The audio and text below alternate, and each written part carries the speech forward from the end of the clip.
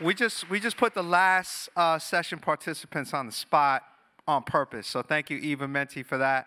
The next session, give it up one more time for Eva Menti. Thank you.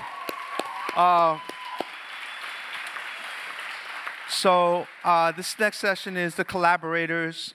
So we have some funders and some institutional leaders that'll be joining us momentarily. But we're going to begin first with someone who I've known for a really long time. I think I've grown up professionally a little bit with this person. It's safe to say that. She's definitely punked me a whole bunch of times in a bunch of different ways, and I'm thankful to you for helping me grow in that regard.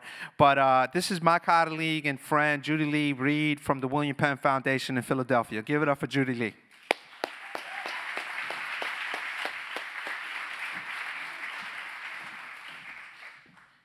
Hi. Clyde and I have known each other since we were 12. So we're going on our 20th year in our friendship. God. Oh boy. Everything I'm about to say has already been said.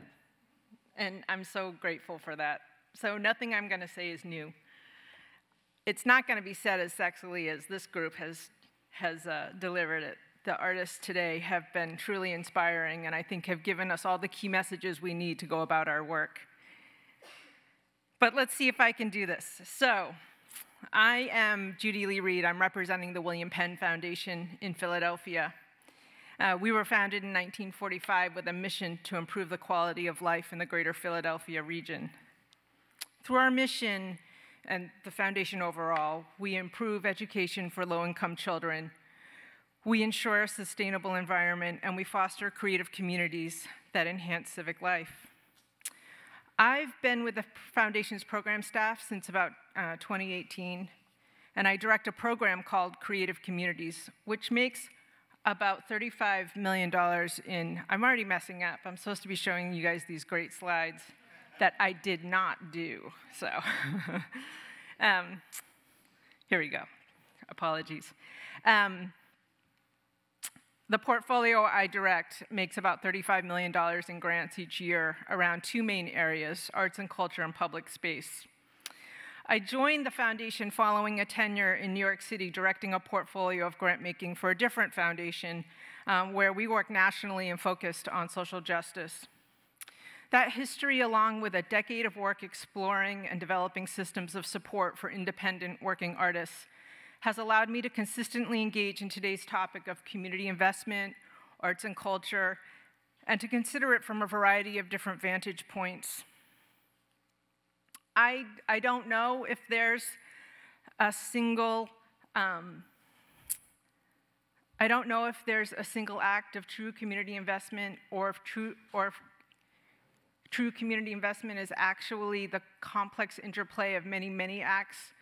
But I think it's an important question that we ask, and it's certainly one that I would love to guide our work. It's an important lens through which we can evaluate the success of our work. If at the William Penn Foundation we're dedicated to improving the quality of life for Philadelphians, then we are inherently investing in numerous community types in myriad ways. And as we do that work, we have research, we have historic and emerging data, we have past and current experience that helps us get at that question. And I'm going to offer some things from the Foundation's perspective around what we're learning, what's challenging us, as my response to this central question. And I have to admit that it's an answer that's still unfolding within our philanthropic practice, and it is by necessity quite incomplete, still in formation, and it might not be completely satisfying. So arts, culture, and public space, these, again, are the main grant-making areas under the program I direct. And they're the topics that obviously occupy the discussions that we engage in at the Foundation. For William Penn, again, they exist under a single program strategy, but we have found very much that developing an understanding of how the two sectors work independently is important in order to develop a true equitable plan for community investment. And if, in the end, we believe we're successful if our strategies recognize both the distinct challenges and the opportunities for intersection cross-pollination, and multiple benefit. So we're going to get started with arts and culture. This is a sentiment. I love this quote. This is literally what people would say to me when I first got to the foundation. It was quite a welcome. And it's the sentiment I encountered numerous times. Again, we're a city rich in arts and cultural activities, but at the same time, we're burdened by struggling organizations, and these organizations were perceived to be financially unstable and to be losing audiences.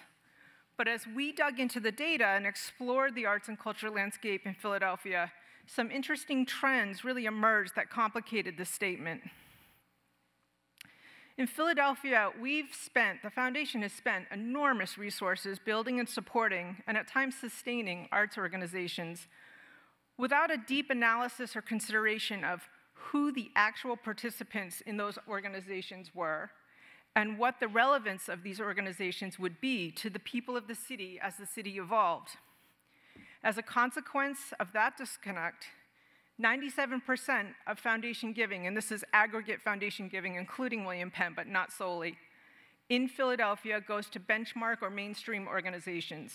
Most of these organizations are situated in our downtown corridor, and most serve a predominantly white audience. And just to put a little bit sharper detail on that, we just recently finished a study where we found that in a study group of 10 performing arts institutions, audiences were across the board around 80% white. And I'll just go on to say that in sharing some of this data with our friends at the Wallace Foundation, which works nationally on audience development, they were not surprised. They see that around the country. And really, this is, for us in Philly, in stark contrast to the actual demographics of Philadelphia, where people of color represent 66% of the total population.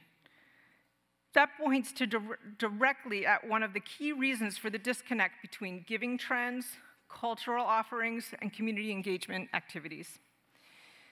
And notably, we've under-resourced the field of culturally specific organizations. While over half of the population is comprised of people of color, only 13% of the total number of arts and cultural organizations are culturally specific. And by that I mean really serving people of color, serving diverse ethnicities, et cetera. If our communities can't see themselves and their experience within these institutions, it's difficult for them to see the relevance of those organizations in their lives. We have to ask ourselves how the organizations can change to meet these challenges, and how we as a philanthropy can adjust our grant making to support cultural production, both for-profit, not-for-profit, and all the hybrids in between, outside of institutions and inside of institutions where cultural production is happening.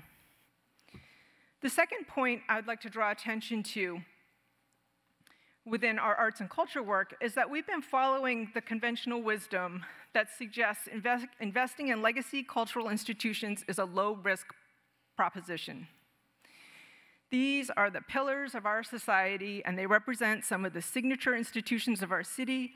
They carry deep links to the sense of civic history and tradition.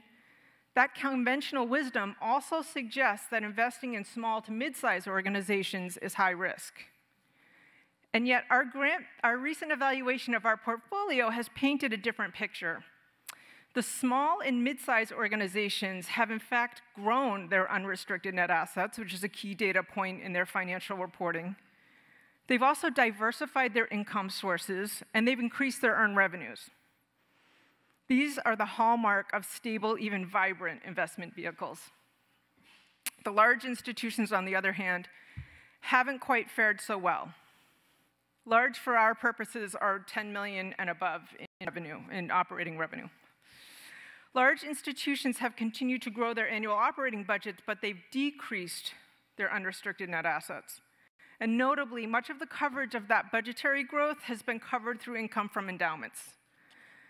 So we really need to think and reevaluate the conventional wisdom I mentioned earlier. If we look at the data objectively and follow its lead, we can increase the efficacy of our giving and in turn find ways to improve the relationship between our institutions, organizations, and communities.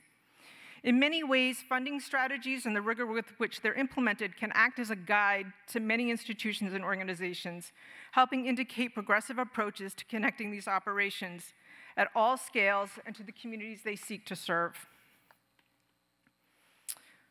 Institutions must better meet the needs and expectations of their current and future audiences. And this really echoes the first takeaway about audiences and communities needing to see themselves in the institutions and organizations seeking to connect them. But it also points to something else. While the demographics of our cities have changed, so have the specific ways people interact with culture and with institutions and with organizations. So this doesn't mean that all these entities need to turn into these Instagrammable experiences that we're seeing proliferate around the country to quite amazement in my family. It means that we need to think more carefully and critically about the accessibility and the relevance of programming. We need to ask ourselves, how welcoming are these spaces to people of color and to others whom they have yet to serve? It's also important to note that while these takeaways are objectively critical of the trajectories of both our investments and the organizations and institutions themselves, they don't suggest there's no place for both in our communities. Instead, and in particular, when we take a step back and look at these takeaways holistically, we can start to imagine possibilities and solutions. So while I'm describing the potentially diminishing value of our philanthropy, that our philanthropy has had through our investments in arts and culture, to me, everything we've heard about this afternoon underscores these trends and offers promising counterpoints and ways forward. So I'm going to shift over to public space. And again, it was really kind of this strange kismet, or whatever that expression is, where Clyde asked me to speak, and I said, oh, did you know I also work in public space? And so, I'm going to share a little bit about what we're learning on that side of the shop. Public space, by definition, is place-based and specific to local contexts. As a result, there aren't universal truths that apply to all public spaces. Instead, we have to consider numerous and finer-grained inputs: the environment of an area, its history, its culture, its local economics, and the intentions of residents, visitors, neighbors, and more, and all of that at a neighborhood level. And as we do that work, we need to be clear on our priorities. As we navigate these many contexts, the methodologies we build and implement will be an important reflection of our intentions, our understanding, or our lack thereof. In distribution this week, and literally, I just signed a letter for this report to go out to numerous folks. It's a new research, a body of research that's really literally hot off the press at the foundation. We conducted this research with Temple University and to review the existing body of evidence on the benefits of public space. And I've excerpted some of these findings that we think are central to our work as we consider these questions of authentic, true community investment. So the research paints a stark picture of the widespread inequality in urban public spaces.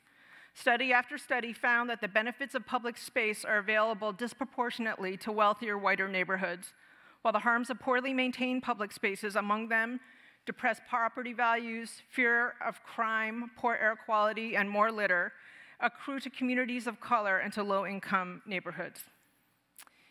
In higher income neighborhoods, even correcting for the higher tax base, a virtuous cycle supports these public spaces. Residents volunteer their time and personal income to support local friends of groups, neighbors solicit neighbors for additional support, and the quality of public spaces is sustained or even improved. In lower income neighborhoods, the opposite is sometimes true, often true. Members of the community have less time and financial resources to contribute to maintenance and improvement of public space. And without these crucial elements of support and sustained civic and philanthropic investment, the public spaces deliver few of their intended benefits. This dynamic probably doesn't surprise most of you. It didn't surprise us, but we certainly feel we can leverage this data to the benefit of our communities. By recognizing the inequity of public support and the inherent imbalance between high and low income communities' ability to contribute, we can make smarter decisions about where funding might produce the most benefit. Many of our public space efforts aim to help our cities bridge social divides. And the concept of bringing people together to stimulate connection is probably not one new to anyone in this room. Certainly was something that we always held as one of our goals for public space investments. But the research actually found that there's little evidence that public spaces alone can create connections across differences. The interactions that these spaces foster in some cases result in a superficial civility, but there's no current evidence that suggests public spaces meaningfully reduce or eliminate societal divides and prejudices. And then finally, public space investment that catalyzes economic development is often associated with displacement. That's both an objective takeaway from our data and a perception that is shared by members of certainly diverse communities. Major investments in public spaces that are guided by business interests and that focus on economic development, for instance, flagship arts institutions and urban parks, may risk contributing to residential and commercial displacement. And investments of many sizes and intentions that exclude robust community engagement from the start often produce changes in the social and cultural tone of local communities. So together, these learnings about public space highlight really three essential considerations for us at the Foundation. And it's something that we're now in very robust conversations with all of our stakeholders about. The first is that we need to support community engagement that recognizes potential barriers and that prioritizes residents' challenges to participation and that responds directly to their interests. Second, we need to invest in maintenance as well as stewardship activities in low-income neighborhoods. This can help us mediate the inherent disadvantages that I was speaking of earlier and can improve the value of these public spaces. And third, we should consider programming that can build those social connections. This requires us to recognize that in most cases, the space alone won't accomplish this goal, but in thinking longer term, we can support pathways for diverse community members to build that social capital. And I think many of the examples we heard about today really resonate with that idea. So as we plan our funding strategies and work with local institutions and organizations, one of our responsibilities should be to prioritize the goals of communities that we seek to support. The contexts we work in are diverse and complex by their nature, and earlier I noted there's no one-size-fits-all approach to public space, and that's because there's no singular definition of a community. We have to work both at the highest level of a broad, objective, strategic perspective, and also at a more intimate level of the communities in which we hope to foster positive change. If we're able to do that, we might achieve true community investment. And so, while the observations and findings I've shared today put quite a number of challenges for our work in both arts and culture and in public space into sharp relief, I want to end by sharing some optimism. I think it's really important, and so here goes. We believe we have an opportunity to follow this evidence, and we truly do. We're going to put our money where our mouth is, and we've already started. So after decades of capital investment in kind of regionally significant public spaces and in public space as an economic driver, we're now paying much more attention to close in-neighborhood investments. Through the widely publicized Rebuild program, which is the City of Philadelphia's largest single civic infrastructure project, we're investing up to $100 million in the renovation and deferred maintenance of libraries, parks, and recreation centers across the city. And that matches the city's own capital budget to the tune of about $500 million over the next 10 years. Many of these crucial community centers, really, they host an incredibly diverse set of activities and residents. And through this program, we also are addressing a workforce development component where we have minority women business enterprise goals in the contracting. And we hope that this models better approaches to equity in the city. And we also believe it creates a dynamic cycle of empowerment and investment in these areas. Again, we're really trying to look at investments as complex tools. The second project is we made a pilot grant to our local LISC office and to a small CDC called Strawberry Mansion Community Development Corporation to support the implementation of a home repair program in a predominantly Black neighborhood adjacent to a key public space investment in a historic park. This parallel initiative hedges against real estate speculation and potential development by supporting critical repairs to historic homes providing household financial training and tangled title services that sends a clear signal to residents that the park improvements are for current residents. And then we're also supporting arts and culture projects and programs across the city, and I don't have time to talk a lot about them, but we were really happy to see, we did a mapping exercise. We have money going into every neighborhood of the city. We want to do more of it. We were glad to see that there's an enormous amount of activity we're already supporting. That activity is beginning to shift in important ways.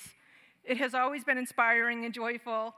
We're now looking at relevance, and we're keenly interested in those projects that are of residents' conception and design. And ultimately, this weaving of public space and arts and culture investing helps us make connections between community wealth building, arts and culture activities, and resident engagement. All of this work really began several decades ago, but we really feel like this is a new beginning, and we're so excited about it. And we hope that we can continue to be in a lively conversation with you all as we go forward. Thank you.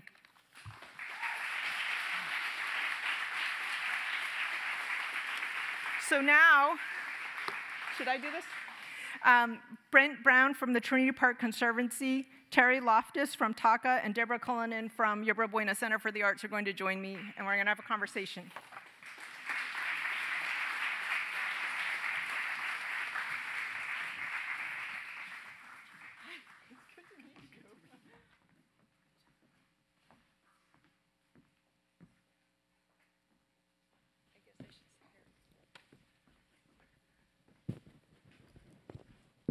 Okay. I feel like I'm doing multiple things. Hello, everyone. Hello. Hello. Oh, I've got. Okay. Hi. That was our mic test. You like that? Okay, so our charge is to have a conversation as collaborators.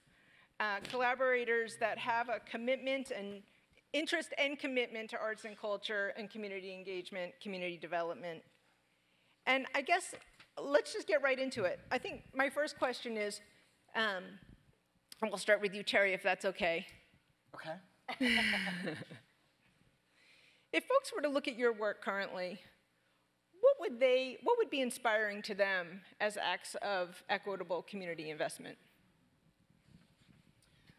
That's an interesting question for us because we are, as most of you know, a funder of the cultural arts in Dallas. So where we have been over the last 50 years or so has been a conduit of providing funds across the board. Where we are today and moving forward is how do we affect change within the organizations that we provide funding to move their programming and services into communities. So that's an initiative that we have, we play in right now around capacity building and thought leadership, but we're hoping to do a lot more of. So it's the donors who support us are, we're hearing it from all fronts. So the people who support us financially, the grantees that we fund, there's this synergy that's taking place in the cultural arts in Dallas today that I think is more vibrant than it's been ever. So it's allowing for collaboration in ways that we haven't seen before. That's great, thank you. And Brent, same question. Okay, so I think at first, a lot of people, especially when it comes to the Trinity, would say, I'm not so sure about that. And I think that's fair. I think there's been a real loss of public trust in the opportunity of a promise that the Trinity could be a unifier versus the wedge and divider that it historically has been. And then in the creation of kind of a gathering place, a park, Simmons Park, near downtown, West Dallas and Oak Cliff. But then I would hope that they would look at the work we've been doing since 2017, engaging with communities near the park, as well as the kind of in-depth looking at what's been talked about in the past. There's over 115 studies that have been done or plans, whether by the city or by institutions in and around that space, and sort of the detailed analysis that we did to try to amplify voices that have participated in the past and not just think we're starting anew. And then coming forward to the development of what we've done in what's an equitable development toolkit, which is looking at two things. How can we develop Simmons Park equitably? And how can, in the creation of a great park, can we help to, have Dallas be a more equitable place? And those are things we're struggling with, and that we want to build an accord and a partnership with the communities around the park, and a synergistic. And I'll just say, it's spatial, it's functional, but it's also financial. So. Can you say more about that? We had well, I mean, look. Yeah. So we're trying to build this park that's like a $175 million investment. That's a public park owned by the city. It'll create over $6 billion in economic impact. Who does that value accrue to? And who benefits and who doesn't? West Dallas, gentrification is already set in due to the construction of a public bridge. Private investment is there, it's happening. Neighborhoods are seeing increased property taxes. So I think it requires, in this case, as you're building a park, to advocate and be partners with others, and to step forward and say, we need to bring anti-displacement policies to place before the park breaks ground. We need to put in place financial capture, value capture, something that, the park's going to create an immense amount of value. So how do you not only have an accord between, a public park that's going to build great value in the city, but also have value accrue or be captured in a way that helps to steward the public goods, right? In new neighborhoods that will be developed. So there's a lot of vacant land as well, and stewarding businesses, et cetera. And so it's you're not parks like this are infrastructure projects, and only building the project and not considering the greater contextual impacts and sort of in essence, the project is to build a better Dallas or a better place. And then, we could get into a whole language of, well, for whom and who access. And in our efforts here, it should be done in a very equitable way. And we could get into a discussion of that. And we've used the GARE definition as kind of our standard right now. And what is, just for folks who don't. I always get the acronym wrong. I'm so sorry. But We could Google it. Yeah. It is one really where, who you are and where you live does not stand as the definition of your opportunity in sort of my kind of, removing institutional barriers and practices that exist and being cognizant and calling them out by name is an important part of this work. And so we're working at it. I don't think we have all the answers. As you said, and I so appreciated you. The park can't do all this. It requires municipal government. It requires active, engaged citizens, communities, nonprofit organizations, philanthropists, foundations, et cetera, an entire network. So, and there's something interesting about the necessity for alignment, right? And I just want to, and we're going to get to Deborah Cullinan, but I have a feeling it's going to take her a minute to introduce herself since she's from out of town. I'm happy. And she's happy sitting here in between our conversation. But Terry, this alignment of goals, can you talk a little bit about that as you're having these really dynamic conversations with both grantees, constituents, and your investors? It's interesting to follow up on that, because one of the key components is, when Sarah kind of went on this when she was up here earlier. So when you think of projects like the Trinity, when you think of the cultural arts, Sarah made the point that, we should be funded and vetted like, technology, engineers. And the cultural arts and anything that involves community engagement around parks, where it directly positively impacts the constituents and citizens of a city, those are already proven. So no one can dispute that being accessed or exposed to the cultural arts is not an educational component that will benefit someone's life from childhood through adulthood. So one of the things that Clyde heard me preach about, I think, one afternoon in my office was I did not, even though I studied performing arts, I didn't make a career of it because I didn't think I'd make any money. So I spent the bulk of my career in advertising. But I had years of education and exposure to the cultural arts, playing trumpet, French horn, in grade school, high school, and college. So even though I didn't make a career of it, by being exposed to it, it made me a better person, spirit, individual. Don't want to get into the weeds on this, but it made me a better person.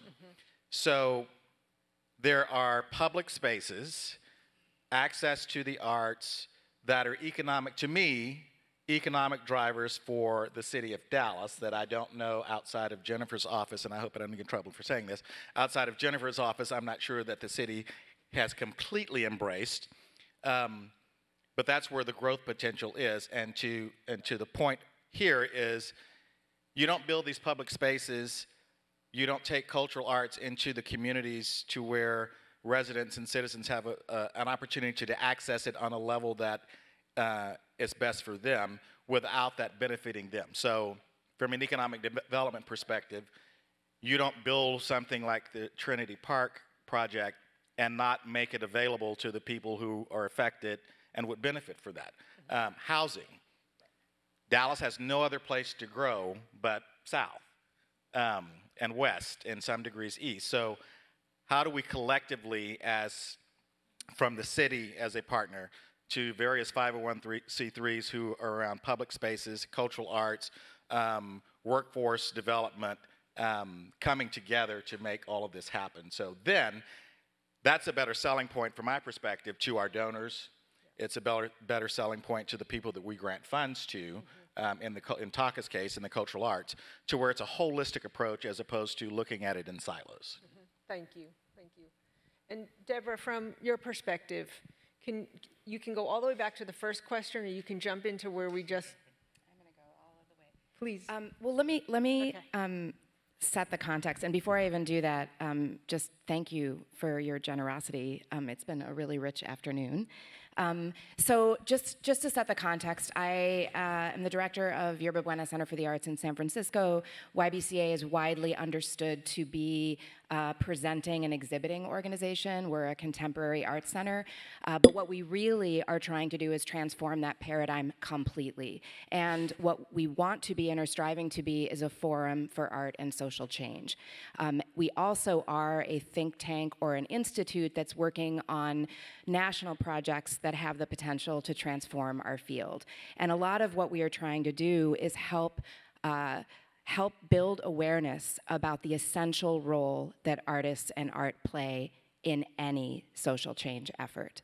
And we have lots of examples of how we've done that, from working with the San Francisco Planning Department to really shift the culture of planning in our city, to the project that is headed up by Penelope Douglas called CultureBank, and that project is the reason that we're here. And thank you, Clyde, for your vision and for bringing us here so that we could understand and be inspired by the work that's happening in Dallas. With CultureBank, as you may have seen if you were watching some of the content in a transitional moment before we heard from those amazing artists, CultureBank really understands and positions artists as essential early stage investors in their communities. And we think that artists are uniquely situated to see and lift and develop assets that matter to people. And you heard it today from all of the artists that we have the great honor of working with. These are things like language skills, green spaces in our community, intergenerational knowledge, the things that make us alive and rich. And what we see is that people read that signal wrong and invest on top of it. So that is the opposite of the true act of community development investment. And what we're striving for is the kind of investment that is driven by artists in communities, where the community is empowered to develop assets that matter to them, and that is what we invest in. Thank you. So, time's going by very quickly. Okay. I want to make sure, because everything that folks have shared, it's incredibly compelling. it's going to be amazing to see all of this unfold, but what are the challenges that you're addressing right now in the near term as you're trying to manage through planning and implementation across, a number of different contexts? Brent, you sort of smiled first, so can you take the question? I don't know. There's some pain in that smile.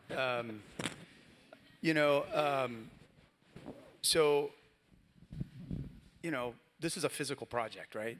So, in my work, I'm an architect, and I've employed really the public interest as the primary driver and influencer in my work historically. And I think I've tried to bring that to this. We are in a series of activities, right? We're trying to complete a $200 million capital campaign, right? And we are well on our way with that and having success with it. And simultaneously with that, we're trying to work through technical challenges of actually building a public space on a river, right? And making sure that it is accessible, and way before that, building the kind of coalitions and relationships that are very personal with, leaders, but, business owners and individuals all around this sort of kind of geography, literally about a 3-mile diameter in the middle of the city. So it's big. And a rewarding thing of that is, like last night, I get a phone call from a neighborhood leader, right, that has a question about a zoning case that is about 3/4 of a mile from the park. And they're just asking a question about it, and they don't know the language. So we're trying to work on, and in many ways, I think it's building, and the biggest challenge is having the capacity within the neighborhoods around the park. And to be frank, in downtown, there's plenty of capacity there. In West Dallas, the understanding of these systems. And so trying to take the time through all that technical engineering and the stuff that everybody wishes would move faster, and trying to take the time to attend to helping to build that capacity at the same time as a partner, not by a kind of teller, if I can say that right. I don't know if that's the right word, just so, and trying to let that be in service to what those priorities are as those priorities become identified or change often.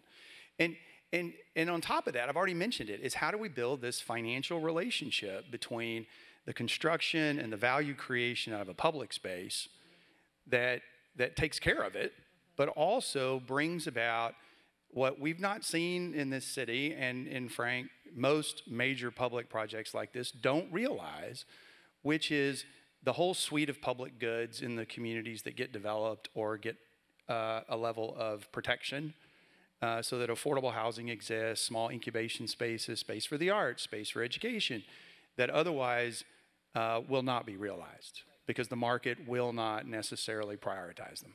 So this is where I think the public-private partnership is unique, and having a two-party relationship now, which is official in a contract between the city and the Conservancy.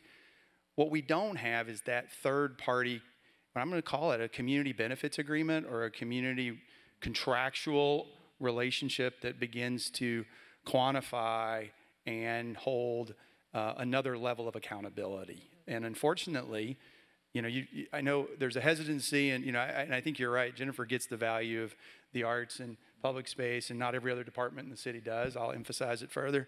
Even though they've done economic studies, I don't know that we're qualifying it in the same way.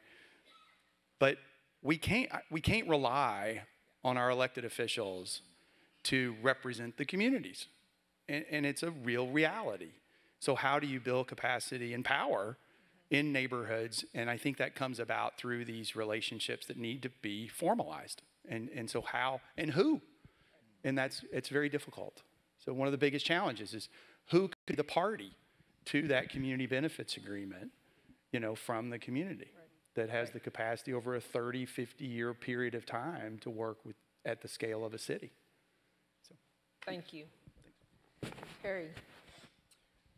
From my perspective, it's going to be funding and access. So one of my objectives since I have been at TACA for a relatively brief period of time is, from a fundraising perspective, is to raise raise more money for the beneficiaries that we fund. The second part of that around accessibility is not only funding these organizations, but based on the constituents and the demographics that they serve within the Arts District in Dallas, but more importantly, there are probably a lot more cultural arts organizations that are not in the Arts District. So how do we collectively help all of them, in addition to the funding that we provide, reach and build partnerships, relationships with the residents and the demographics that they're serving. Right. And that's where I think the bulk of capacity building is more effective, because there's not the expectation that to see a play, to see a concert, that these individuals and families must come from wherever they are in the city to the Arts District, as opposed to us taking the arts out to them. But I think to Brent's point, it's also, when you look at collaboration and coalition building, all of these touch points, all of us are in the same sandbox, and these touch points very much connect. Mm-hmm. So if you look at exposing kids to the cultural arts in what we might want to call, I hate labels, but what we might call low-income neighborhoods, there are different priorities if you're not touching the family as a unit, as opposed to just trying to expose the arts to children. Because if you were me back, when I was in school shortly after the Titanic sank, then you are, my thing was music. My mom came from a cultural arts background, so it was very important to her, even though she was raising us on her own. She had 2 kids in music and 1 in dance, so that costs money. So you've got music lessons, instruments, dance lessons, what have you. Not all parents see that value, even though their kids may have an interest in that. Their priorities might be different. It may be rent, mortgage, car payment, bills, what have you. So if we're looking at this holistically from community spaces, public spaces, cultural arts, education, how are we reaching out and capturing the entire family unit as a whole, with partnering with organizations that may also provide workforce development for the parents, so that collectively we're hitting the entire unit. I think that's an exciting component from a funder's perspective as well. So when I look at my donors moving forward, I can say not only are we providing general operating grants funding for arts organizations to do what they do better, but we're also helping them reach these unique demographics across the city that they need to engage with and educate. So that's a long way of saying that it's all connected, but for me it's funding and accessibility. And just to go back to kind of where you started with the question of challenge, you talked a little bit about, you first talked about the funding issue, which of course is in some ways can be seen as a first step, but it seemed like it was as much about kind of navigating out of the Arts District and thinking about what, and I'm wondering if you can just say maybe 2 or 3 more sentences about that. What do you need to to build that understanding, or to build the capacity within your agency to think about how that extension of resources and investment takes place? I think the sell to, for example, to my donors is not a big leap. I think they would easily comprehend that. I think the greater challenge is taking advantage of the synergy that I mentioned earlier as it relates to the cultural arts in Dallas, because if you look at the landscape today compared to 5, 10, 15, 20 years ago, Dallas has come huge strides in the cultural arts. That's due in part not only to arts organizations, but also to Sarah's point earlier, there are more diverse organizations that have come online that are now being supported not only by their own efforts, but by individual donors, corporate partners, and foundations. So, when you look at funders who get it and where we need to be, the Embry Foundation, for example, which I think Lauren's still here out there somewhere. It's partnering with the cultural arts organizations to make sure that we are assisting them in moving content and programming into these communities. So, for example, if I had the time and effort to go out tomorrow to raise money for this one initiative, it might be something along the lines of partnering with Jennifer in the city of Dallas and assisting our cultural arts organizations into taking program into neighborhoods using the public library systems. So I think most, if not all, Jennifer will correct me if I'm wrong, nearly all or most of the public libraries in Dallas, have black box theaters. Most of them go largely unused because they're just not well known. So between rec centers, public library systems, assisting the grantees in taking programming into these institutions that the assets that the city already owns, I think helps move the needle. So it's partnering with the arts organizations that are in our portfolio, and helping them do more outreach to where they're exposing more people to the arts or to public spaces. So, great. Thank you. Deborah, I'm going to just switch that question up a little bit. No, I'm not. Go ahead, give it a whirl, and we'll see what happens. Or we could, okay.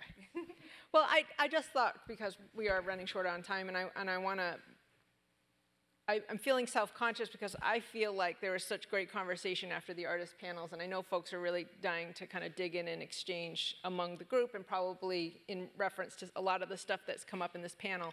So I'm wondering if you will close us out and tell us what, from your perspective as you're looking at CultureBank as a network of activity that could potentially touch multiple types of communities, both measured by the city or even within a city in a neighborhood. What are some things that you think we should be thinking about? Yeah, I'm going to start with a response to that because I have to. I've learned from lots of people who are smarter than me that sometimes the best thing that we can do is make a problem bigger. And I think in the arts, you said the best thing? Better. It's a better thing to do. Okay. So, and in the arts, I think a lot of times when we are asked the question, what's your major challenge, we do tend to think about funding and resources and audiences and things like this.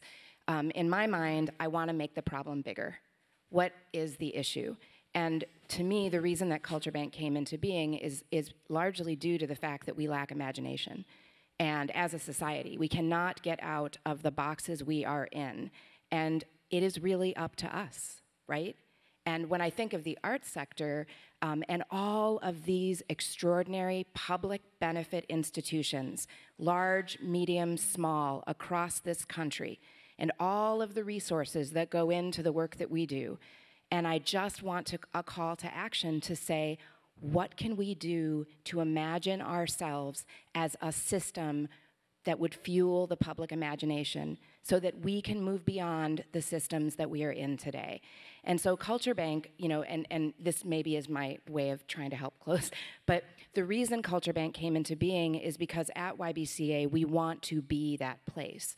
We want to be a place that develops the conditions for all kinds of people from across sector to come together to think bigger and to imagine new paradigms and new systems. And what better place than an art center to do that?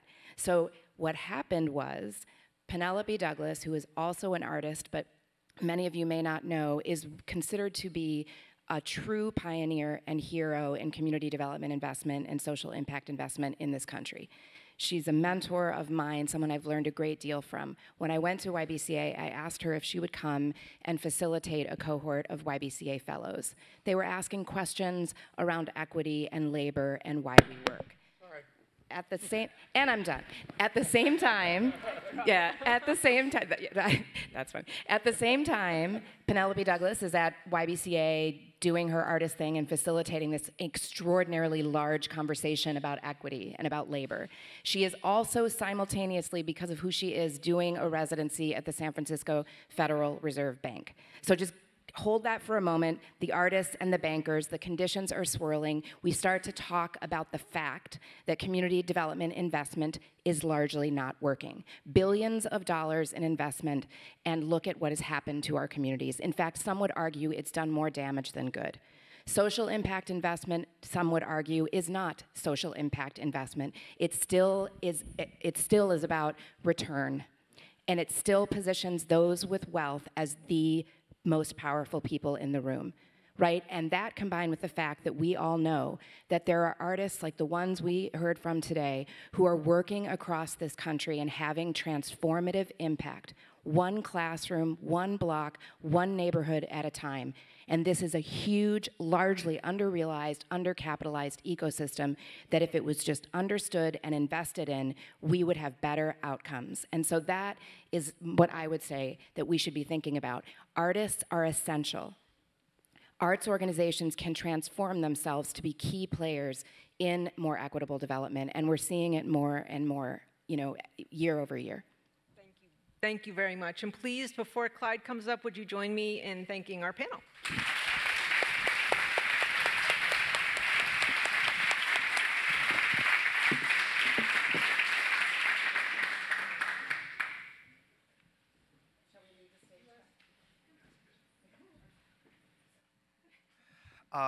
Thank you again. Please give them a warm round of applause. We're towards the end of the evening, but I'd be remiss, thank you, not to mention the fact that we've been live streaming this whole time via HowlRound TV. So thank you, HowlRound, for supporting us and spreading the word nationally.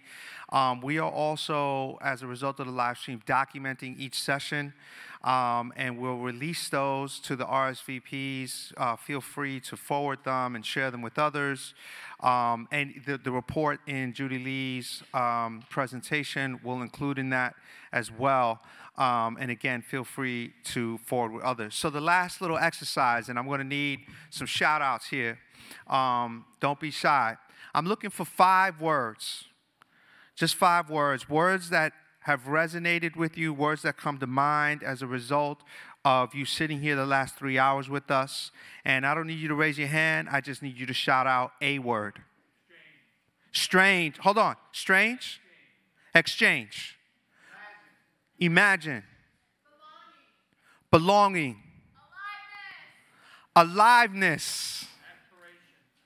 Aspiration. So help me remember those. Exchange, belonging, aspiration, imagine, and alive. Can we say alive? All right. Raf, what's up? You good?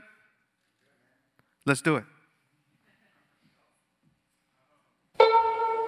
Ooh, this is my city. This is my city. This is our city. The mic is good, the mic is checked, it's a little strange, but I'm joining y'all for this cultural exchange, just so you can understand this is my nation, my city, and let's melt with imagination and still getting down, just so you know that I survive. I always stay alive, and I can count 1 to 5, doing it like this and not get very vicious. A city like Dallas, you know we stay ambitious, gotta understand and I respect them all. We'll be the talk of the town more than a tiny wrecking ball. Let me see what's next, let me spit. Just like this, grab the mic with a nice grip and still coming through, and it's a legend I am living. I'm known to imagine, kinda like John Lennon, but we're still getting down. Shout out to the people, doing it for the love and not really for the evil. You gotta understand it's for community development. We know to work together, disregard malevolence and still getting down. Come on, somebody tell me, Dallas's ecosystem is getting real healthy. We got strides, and let's make the exchange. Let's have a conversation, let's go through the pain and doing it like this and respect all of it. Let's talk about it at happy hour with Skin Politic. Thank you, ladies and gentlemen. We appreciate you. My name's Rafael Tamayo. Please, let's go have a nice little chat at happy hour. Thank you to all of the panelists. Thank you to everybody involved. Give yourselves a round of applause. And let's go have some bites and some drinks with DJ Skin Politic. Thank you.